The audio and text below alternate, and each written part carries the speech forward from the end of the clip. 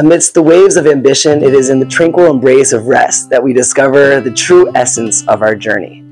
Life is not an endless stream of waves rushing towards a distant ocean. Instead, it's a beach with waves endlessly reminding the shore of the tranquil ambiance that they converge to create.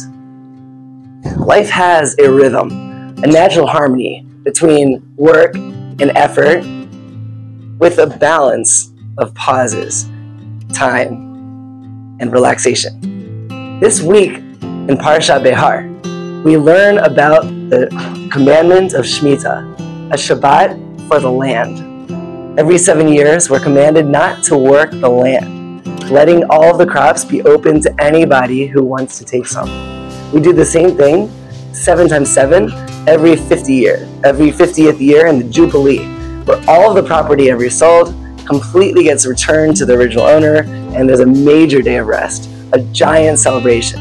This mirrors the time of the year that we are currently in, which is the period of the counting of the Omer. Also, 49 days. On the 50th day, we celebrate the getting of the Torah, 7 times 7, 7 weeks, and we're constantly working to build towards ourselves. Every week, of course, is surrounded by, or bookended by Shabbat, a day of rest, a day when we get to sit back and enjoy the effort that we put in. It's the ultimate creation of harmony throughout our stressful lives. Shabbat, the sacred release, teaches us that in letting go, we discover the abundance that flourishes when we trust in the divine and embrace the cycles of renewal.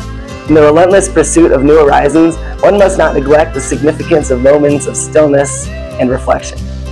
Taking the time to just be and experience the world around us on any adventure is a necessary break in our schedule. In the rhythm of rest, we find the timeless wisdom that life's true treasuries lie, not in ceaseless striving, but in gentle rhythms of rest, harmonious balance between our endeavors and the sanctity of our soul. So may we embark on a journey where the pursuit of new horizons and the serenity of rest converge, creating a symphony of fulfillment, meaning, and ultimate joy. Shabbat Shalom.